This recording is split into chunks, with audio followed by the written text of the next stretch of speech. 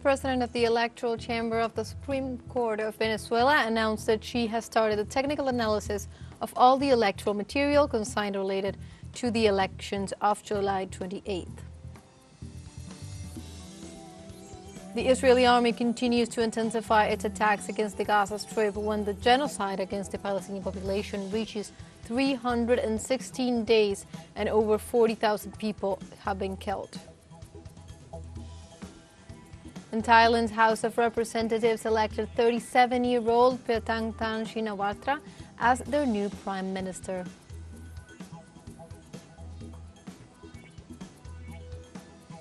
Hello and welcome to From the South. My name is Belén de los Santos, and from the teleSUR studios in Havana, Cuba, we begin with the news. The president of the electoral chamber of the Supreme Court of Venezuela, Caricilia Rodriguez, announced that they have started a technical analysis of all the electoral material consigned related to the elections of July 28th. Rodriguez informed that the National Electoral Council has provided all the digital and physical electoral material for the investigation process. Likewise, she pointed out that the investigation will be carried out by the best technical and specialized team until the High Court gathers the necessary evidence to certify the decision of the Venezuelan people. In addition, Rodriguez reiterated the commitment of the judiciary to impart justice in the face of a cybernetic coup of the global ultra-right that was denounced by the re-elected president Nicolás Maduro. Visto que, mediante sentencia número 29 de fecha 10 de agosto del 2024, in view of the fact that, by means of judgment number 29, dated August 10, 2024, the magistrate of this electoral chamber will order an expert appraisal of all the electoral material of evidentiary value consigned in physical or digital form related to the presidential election process held on July 28, 2024. This chamber will make the following considerations. First, this electoral chamber shall proceed to perform in person the supervision and control of the expertise process of the material. por esta sala electoral la supervisión y control del proceso de peritaje del material que se encuentra a disposición de esta instancia judicial y en custodia del Consejo Nacional Electoral. That is in the custody of the National Electoral Council and in the custody of the CNE, the political organizations and the former candidates. Said expertise is in process of execution by a group of experts in electoral material with the highest technical and scientific, national and international standards, guaranteeing the highest level of technical and legal excellence, which shall be performed directly, personally, and daily during the entire process.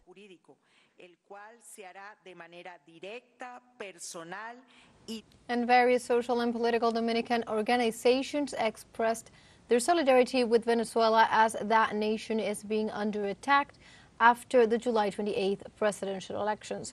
On a press briefing, Dominican revolutionaries claimed that the U.S. plans to make a coup d'etat against the Venezuelan people. On a press release, they ratified that Venezuela sets the National Electoral Council as the entity empowered to arbitrate the elections, as well as to give the results, and in compliance with the Constitutional United Nations Charter, its decisions must be respected by all countries.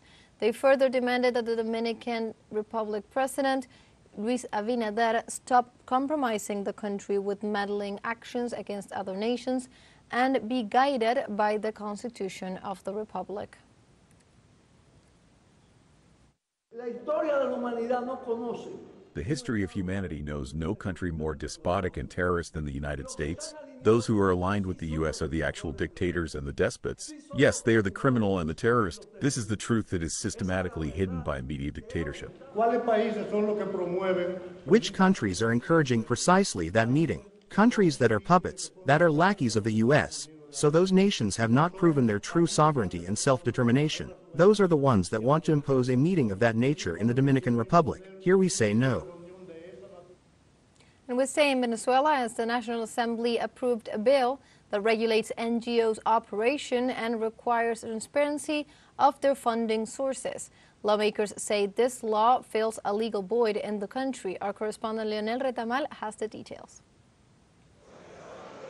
After finishing its reading and discussion item by item, parliamentarians approved the legislation that regulates the operation of non-governmental organizations. The public consultation over this law started in January 2024, and by this week members of the National Assembly finally passed it.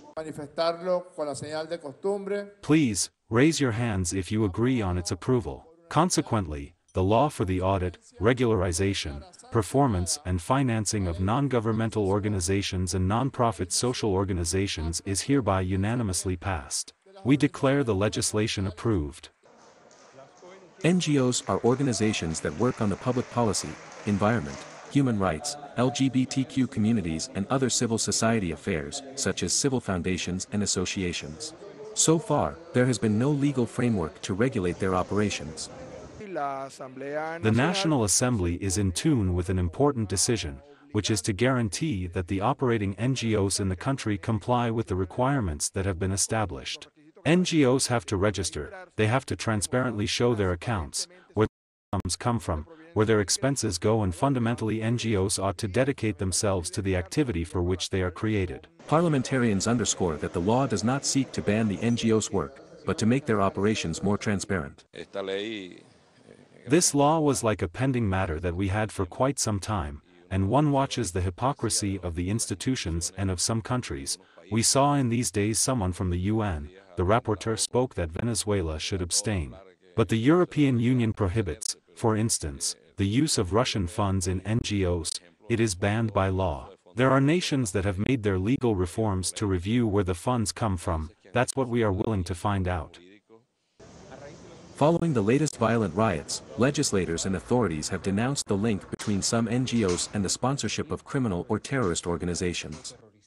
One knows how NGOs operate in other countries when they have some health contingency, some humanitarian crisis. We are watching them in Palestine. They are fully identified. They use their ID cards. They identify their vehicles. They have a humanitarian reason, a social and altruistic work. In Venezuela, this does not happen. They all operate under the table. But why? Because here, NGOs are directly tied up with the political conspiracy. Following the latest violent riots, legislators and authorities have denounced the link between some NGOs and the sponsorship of criminal or terrorist organizations. teleSUR, Caracas, Venezuela. Now let's take a short break, but remember you can join us on TikTok at teleSUR English, where you will find news in different formats, news updates, and much more. We'll be right back. Stay with us.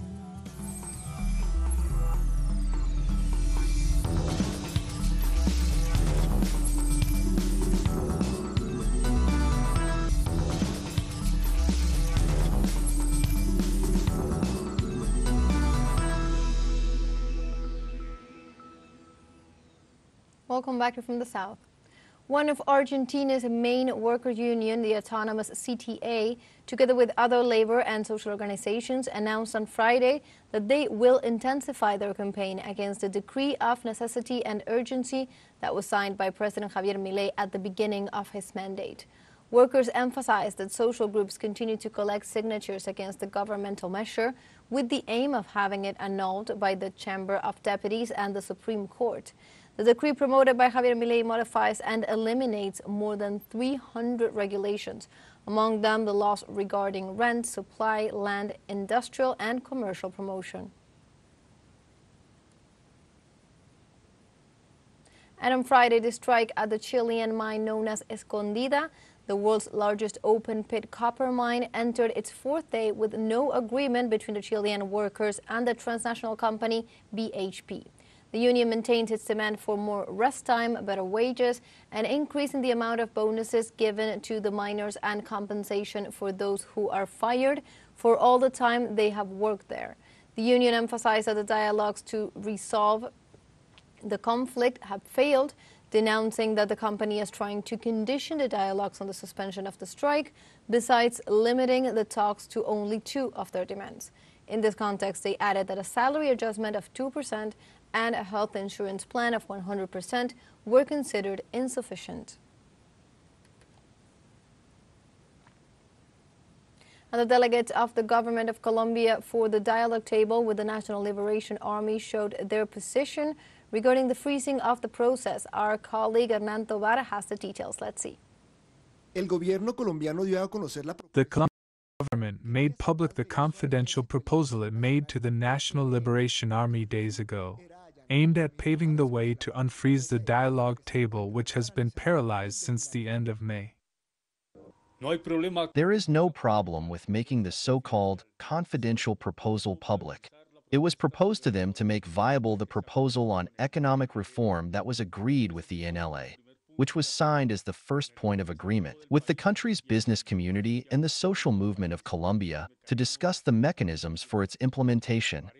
It seems that they are not interested in the subject. This provoked the reaction of the opposition sectors in the country which criticized this proposal. On the other hand, the members of the dialogue table on the part of the government assured that the objective is to look for ways to resume the dialogue. To be able to generate a space in which the social movements, the government, and the National Liberation Army, along with the business community, are present. What is the purpose? To discuss the transformations contained in an agreement that I invite you to read. As topics for dialogue, I ask you to read the axis of the economic model contained in Agreement Number 28. Changes can be introduced in this model if there is an agreement in which the businessmen are willing, the government is willing, and the social movement is willing. Obviously, this possibility can be opened. The head of the government delegation for the dialogues reiterated her willingness to engage in conversations. The NLA has the possibility and the responsibility now to say how we continue. That is, we always have the disposition. At no time, and we are not going to do it, we have a clear conduct that we do not break the dialogues. We consider that the only valid mechanism to move forward with a peaceful process that is a table that dialogues. The NLA assures that the government has failed to comply with the agreements, among them the demand to be removed from the list of organized armed groups, as well as the collusion between some military and paramilitary groups in several regions. Analysts expressed their concern about this scenario, but consider it positive that the NLA maintains the unilateral ceasefire. We applaud, of course, the announcement by the National Liberation Army to maintain the ceasefire unilaterally.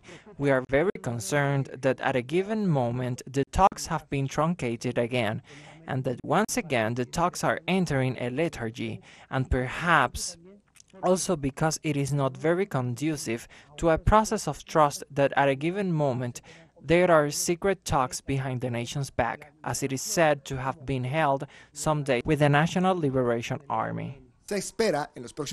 A prompt response is expected from the National Liberation Army to restart the dialogue process. teleSUR, Bogotá, Colombia.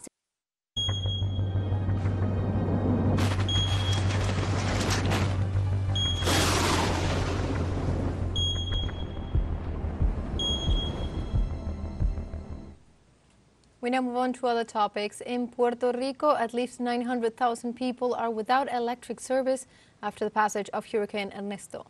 On Thursday, the Emergency Operations Center of Puerto Rico, LUMA, activated its restoration process to address the impacts of Tropical Storm Ernesto, which became a hurricane. According to Morning Report, LUMA Energy detailed that slightly more than 470,000 customers or subscribers were without electric service, which represents 31.9% of the total users. The company's president and chief executive officer, Juan Saca, said that LUMA has been working around the clock to assess the damage, re-energize the affected portions of the power grid, and restore power to all affected users.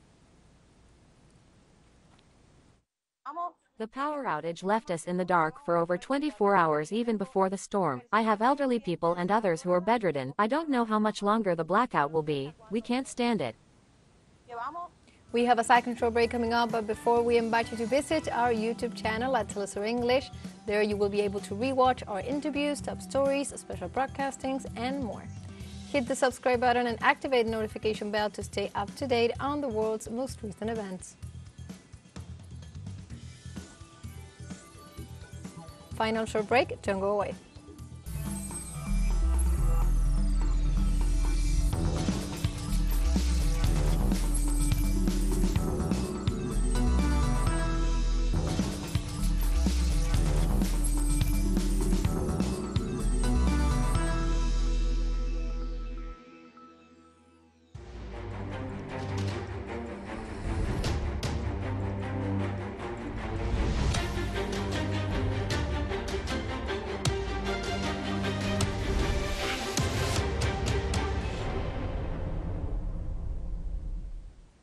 Welcome back from the south.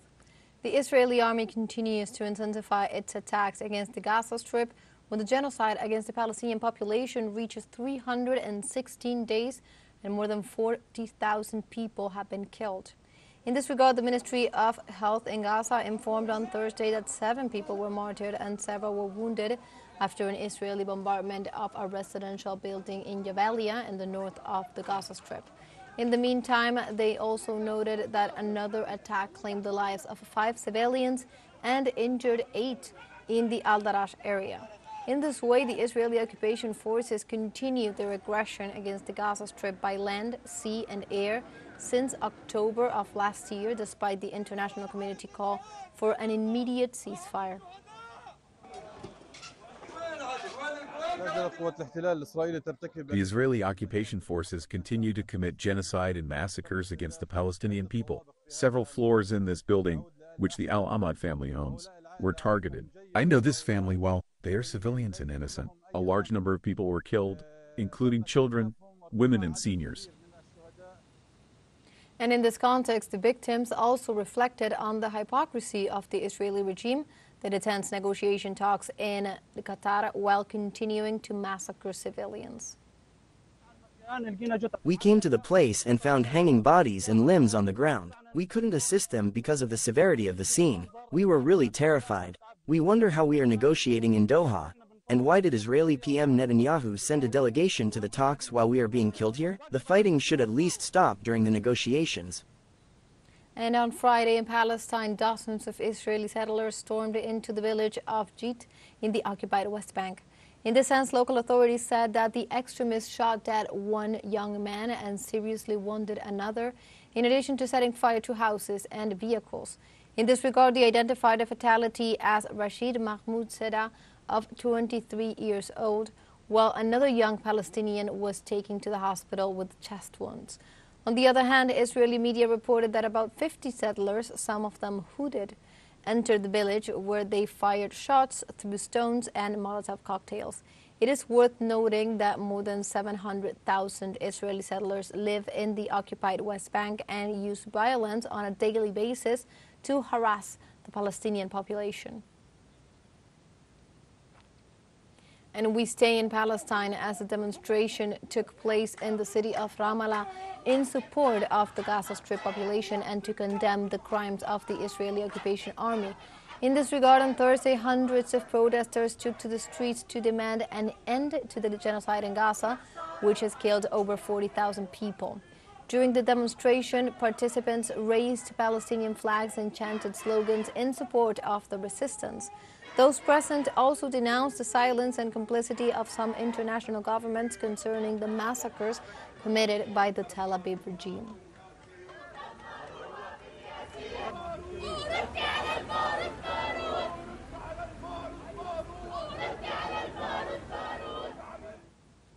And in this context, on Thursday, during his speech in front of the Great Assembly in Turkey, the president of the Palestinian National Authority, Mahmoud Abbas, announced his decision to go to Gaza with all the Palestinian leaders. At the event held in Ankara, Abbas also called for the international support to ensure his safe arrival in Gaza. The president also urged world leaders and the Secretary General of the United Nations, Antonio Guterres, to visit the besieged territory, whose death toll has risen to over 40,000 after October 7, 2023.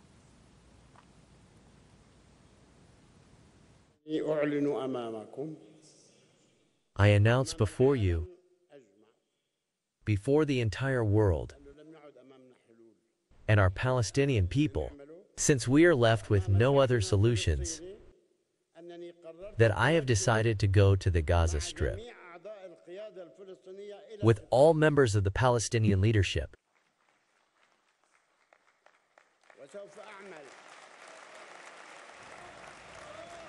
In other news, on Thursday, authorities in the Democratic Republic of the Congo reported 548 deaths due to the outbreak of the infectious disease known as Mpox virus. In the sense, Minister Samuel Roger Kamba added that in addition to the death toll, the country has also registered a total of 15,664 potential cases so far in 2024. For his part, Kamba also indicated that the virus is affecting most of the provinces of the nation that has 2.3 million square kilometers and a population of 96 million. In this regard, also on Thursday, the World Health Organization declared the Mpox virus an international public health emergency that is the highest level of alert.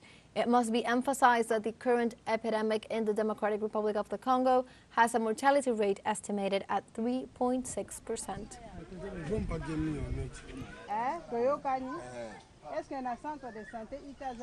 And on Friday, Thailand House of Representatives elected a new prime minister. Paethonghtarn Shinawatra, daughter of the former president and influential politician Thaksin, won 319 votes of the 493 deputies in the current chamber and is the second woman to become the country's prime minister. At 37, she was one of the new faces of her party during the 2023 election campaign and is now the youngest to hold the post. The decision comes on the heels of the dismissal 2 days ago of Shreta Thaksin, who, according to a court, violated the code of ethics established in the constitution. Right now, of course, today I feel very honored and I feel very happy. I really hope that I can make the people feel confident about that we can to build the opportunities and to improve the quality of life and to empower to all Thais. And on Friday, the Chinese spokesperson of the Ministry of Defense, Sang Xionggang, denounced the U.S. and Japan warlike stances, warning that they are raising regional tensions. Earlier, the U.S. stated that China posed a military global threat, and thus Xionggang described the allegation as an excuse to stir up conflicts in Asia. He charged the U.S. with posing the largest global menace for the ongoing biggest nuclear arsenal. Likewise, the spokesperson reaffirmed its nation's sovereignty over the islands of the Sea of the Southern China and its surrounding waters and warned against any attempt of trespassing this space. And like this, we have come to the end of this news brief. You can find these and many other stories on our website at telesurenglish.net. And also join us on social media. We are on Facebook, X, Instagram, Telegram, and also on TikTok. For teleSUR English, my name is Velinda Santos. Thank you for watching.